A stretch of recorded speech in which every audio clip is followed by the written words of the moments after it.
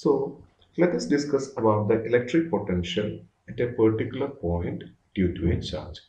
Suppose that we have a point O and let Q be a charge placed at the point O. Let there be a point P, let's say at a distance R from the point O. We need to find the electric potential produced by this charge at the point P. For that, let us consider a point on the right of the P, like some point in here, let's say that as A, and also we have a infinity, that is at a large distance there is infinity. We have this distance is equal to R, that is the distance from O to P. We have R. Let us take the distance from O to A be some x. Here A is only a point. A is a point between infinity and the point P, anywhere between P and infinity. Suppose there is a point B very close to A, such that A and B are very close. Let that point be, that distance be ABB dx. Clear? Let Q0 be a charge that is brought from infinity to the point B. Now let's take this charge Q0 is at A. Now the electric potential at the point B means the work done, it is the work done to bring a unit positive charge, not this Q0, but a 1 coulomb of charge from infinity to that point.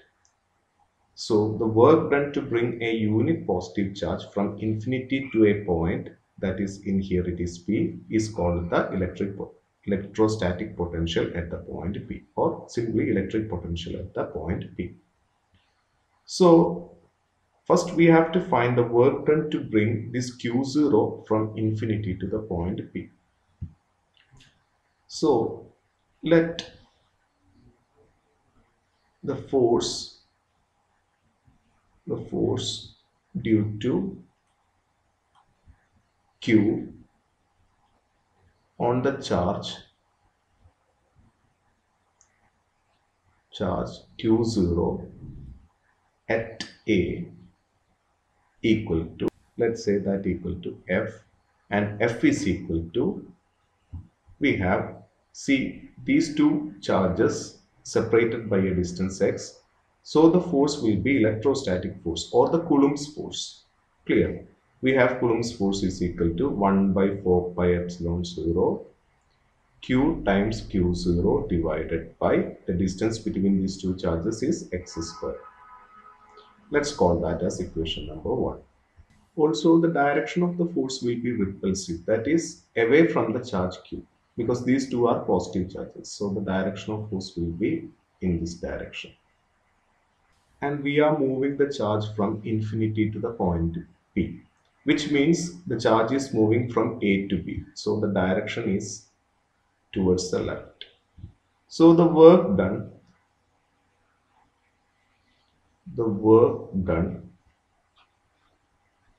dW, work done is actually the work done to move this charge Q0 from A to B against this electrostatic force. Okay, so work is equal to, by definition, F dot dx. Clearly you can see that F and dx are in the opposite direction, so theta will be 0 in the 180. So F dx cos 180, angle between force and displacement is equal to 180. But you know cos 180 equal to minus 1, so the value will be minus F dx. So that is the work done. Let's call that as equation number 2. We have cos 180, the value of cos 180 equal to minus 1. Clear? And you can substitute the value of force from the equation 1. So dW is equal to minus 1 by 4 pi epsilon 0 Q q0 divided by x square into dx. Okay, let's call that as equation number 3. So in order to find the total work, the variable is x and we have to take the limit from infinity to the r, because we are bringing the charge from infinity to the point P, that is infinity to the distance r. So the total work, therefore total work W will be integral of this one minus 1 by 4 pi epsilon 0 q0 divided by x square dx, and the limit should be infinity to r. Clear? Now we have to integrate this. Let me erase this. So total work W will be, you can take this minus 1 by 4 pi epsilon 0 q0 etc. outside, since it is a constant, minus 1 by 4 pi epsilon 0 q0 integral infinity to r x 1 by x square dx. So this will be work is equal to minus 1 by 4 pi epsilon 0 q into q0 infinity to r. This can be written as x raised to minus 2 dx. Now if you integrate this, you will get minus 1 by 4 pi epsilon 0 q into q0. The integral of this will be x raised to minus 2 plus 1 divided by minus 2 plus 1. We have that relation, integral x raised to n equal to x raised to n plus 1. Integral x raised to n dx will be x raised to n plus 1 divided by n plus 1. Okay, I'm just using this value in here. So now the lower limit is infinity, the upper limit is r. So simplifying, you will get minus 1 by 4 pi epsilon 0 q into q0. This will be x raised to minus 1 by minus 1 infinity to r. Therefore, work W will be minus 1 by 4 pi epsilon 0 q into q0. You can take this minus 1 outside, minus 1, and x raised to minus 1 can be written as 1 by x infinity to r. You can cancel this minus 1 and this minus 1, so that this value becomes positive.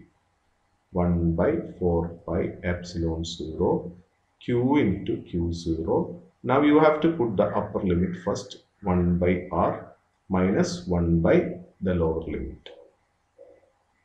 But you know 1 by infinity equal to 0. So the final value, the work done will be